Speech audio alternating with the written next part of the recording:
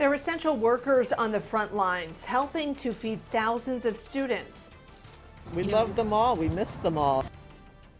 More than 500,000 meals have been handed out by CMS, meals that can be critical for some students who otherwise may not have anything to eat. Yeah, but tonight, Channel 9 education reporter Elsa Gillis is focusing on the workers serving those meals and the vital role they're playing in this response. Elsa. Well, Damani, Allison, it was Nacho Day at the CMS meal site we visited today, so you can imagine there are a lot of happy kids out there. And I have to tell you, not only are these employees doing such critical work, but they are such beacons of light during this time.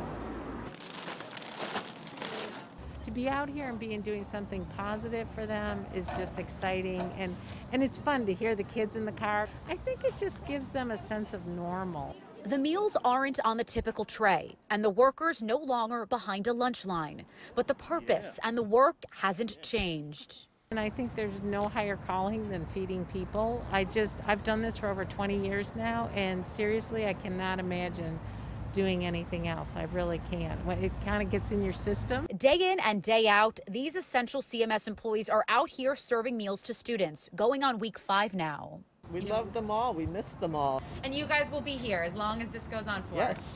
And these are nachos, so just be careful. So far, CMS has served over 570,000 meals. Statewide, that number is 10.6 million.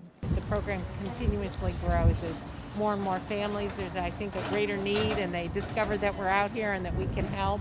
And we found families so grateful that they're here. As a family, I got 4 children. You know, I do need these.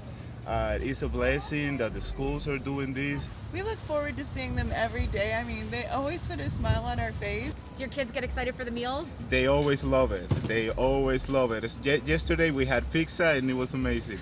How does it feel to be an essential worker right now? We're kind of excited about it, to be honest with you, because we have a passion for it. We love our kids. We love taking care of the kids.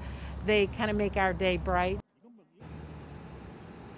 A reminder for families out there, the meals are free. They're being served at the CMS meal sites Monday through Friday for anyone 18 and under. Of course, CMS is not the only district doing this. Districts across our state are serving meals to students. Damani. And we thank all of them for what they are doing for our kids. Elsa Gillis reporting live for us tonight.